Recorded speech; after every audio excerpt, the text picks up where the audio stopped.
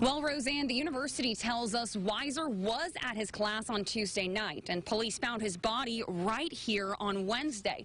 But what happened in between is still a pretty big mystery, and Mobile police say they're working on that timeline right now.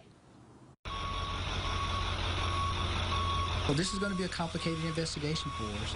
Mobile police say there are some challenges the department is up against when figuring out who killed Dr. Matthew Weiser. Because he was somewhat of a loner, not having any family members or anybody that close to him to be able to kind of get an idea of who he was, what his routines were, and things of that nature there has made it extremely difficult in trying to piece together this particular case. While the case has its difficulties, Chief Batiste tells News 5 over the weekend detectives chased down several leads and they're making headway. There are obviously people that may be of interest for us, but we're reluctant to provide those names at this point simply because as we interview and we talk about those things, potentially those suspects are watching to see how much information we actually have. Police may have a few people in mind, but they're still reminding people to lock their doors. Anytime we have a homicide and the person's not in custody, obviously we want the community to be on high alert because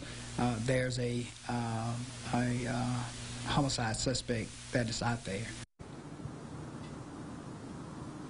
And if you have any information about this case, call Mobile Police. Reporting live on Gaillard Drive tonight, I'm Dana Winter for WKRG News 5.